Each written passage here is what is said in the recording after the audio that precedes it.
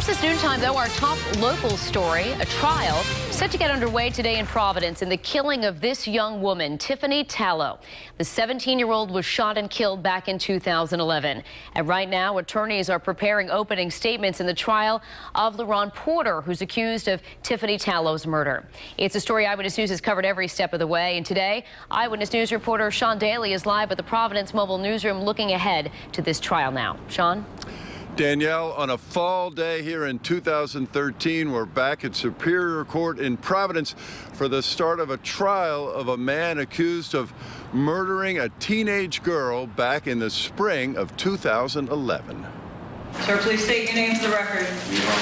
LaRon Porter is accused of shooting and killing 17-year-old Tiffany Tallow 2.5 years ago, back on May 9th, 2011. He goes on trial in the murder this afternoon. Prosecutors say the killing was part of a fight between two families involving a boy believed to have been involved with girls in both of the families. At an earlier court hearing, prosecutors revealed that LaRon Porter's mother drove her son and several daughters to Tiffany Tallow's home on Spruce Street in Providence, just off Atwells Avenue.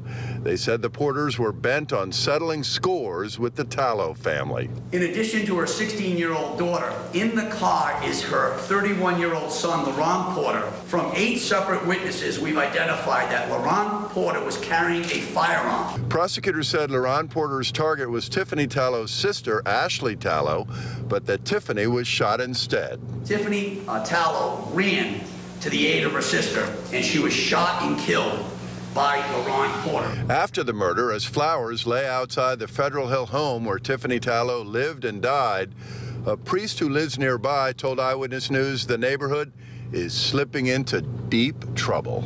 Everyone wants to settle arguments with a weapon, and instead of trying to get along with each other.